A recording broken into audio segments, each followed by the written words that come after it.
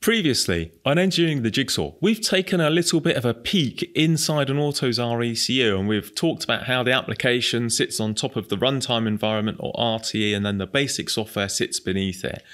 We've also talked about how application software components interact with the virtual function bus, and this is how we describe our software in the first step of our design process in the AUTOSAR Classic methodology. Now, really, I guess the next question is, where do we go after the virtual function bus? And also, to get to a real ECU, what do we do to get there? And why are the virtual function bus and the RTE both coloured red? Let's go find out.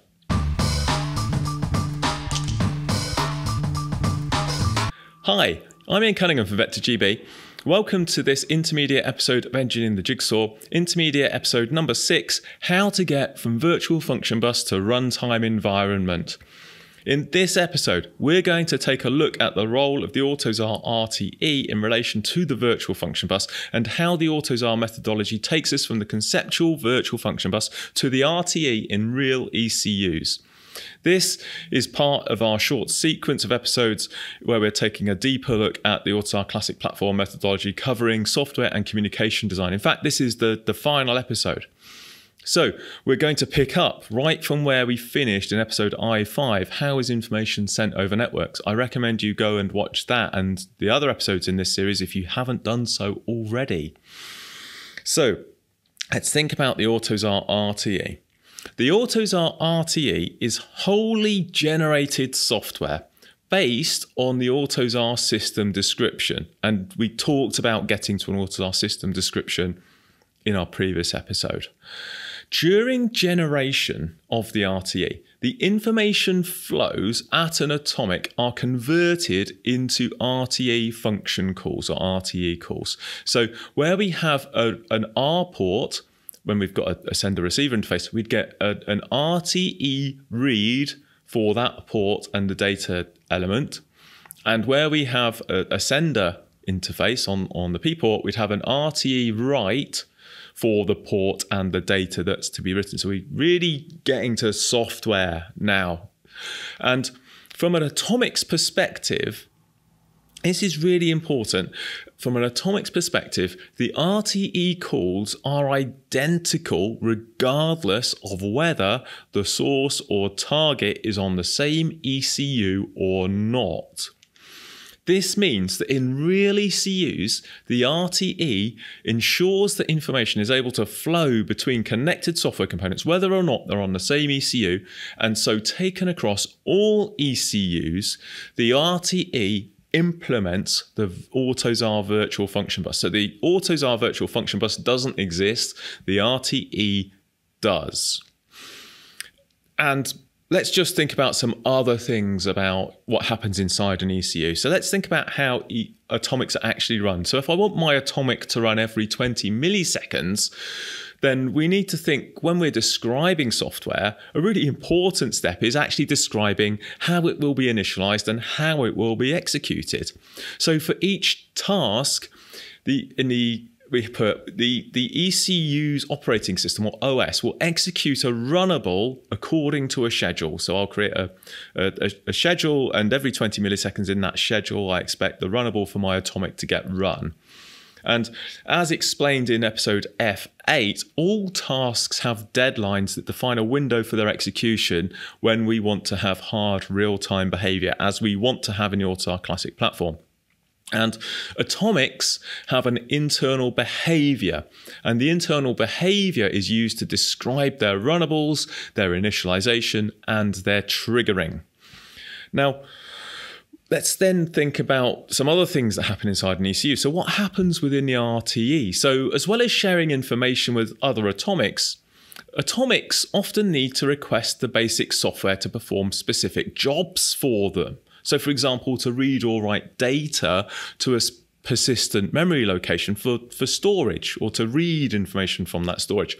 So we maybe have some information that comes up from a CAN bus into an atomic, RTE read, port data, RTE write port data down into the RTE. The next atomic in that ECU then does an RTE read again.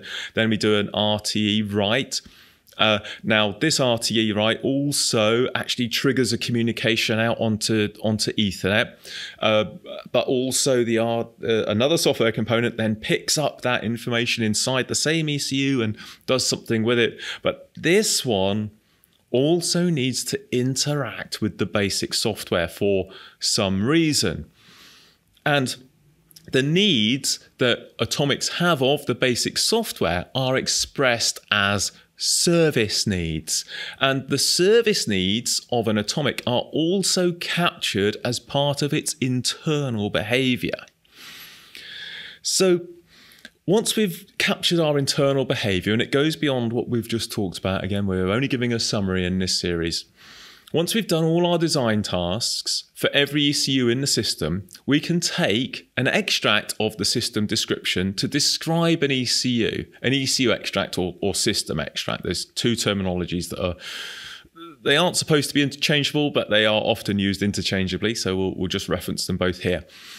So we take an ABS extract for our ABS ECU, and we take an engine extract for our engine ECU, and then we give those to the relevant ECU developers. And they load it into their basic software configuration tooling, and then they enrich that with more details about an ECU and its software. And the result of this process is ECU configuration data, or ECUC for short. And at this point, the RTE is able to be generated. And the ECUC contains the complete configuration of all the basic software modules and atomics for a real ECU. As a summary, the AUTOSAR RTE is generated for each ECU based on the system description. Using the RTE for information sharing means that the location of other atomics is hidden. Each port on an atomic becomes an RTE call. The internal behavior of atomics is described before we generate the RTE, and it includes aspects such as their runnables, their service needs that they have on the basic software, and then within a real ECU, the operating system will trigger the runnables according to a schedule, and the basic software will fulfill the service needs of atomics. Thank you very much for joining us on our journey through the AUTOSAR Classic platform methodology. Please visit our website if you'd like to find articles and webinars on the AUTOSAR Classic system and software design process in our digital engineering platform Prevision and DaVinci Developer Classic. Please also go there if you want to find information on basic software configuration within DaVinci Configurator Classic, our free e-learning resources on the AUTOSAR Classic platform, and of course, technical training. We provide technical training where you can learn loads about AUTOSAR system and communication design and how to perform our ECU configuration and RTE generation steps for the AUTOSAR Classic platform. Please let us know if you'd like to know how to approach software and system design in the AUTOSAR adaptive platform. Feel free to ask us questions or send us other ideas that you have for topics with our special email address, engineering.jigsaw@vector.com. Thanks again to my colleagues Alex Ginnett and Mahmoud Ibrahim for their help with information that triggered this episode and their technical reviews. Please also, of course, leave us a comment wherever you found this video. Hit that bell to get notified the next video that comes out on the Vector YouTube channel as well. I'm Ian Cunningham for Vector GB. Thank you very much for joining us. Goodbye.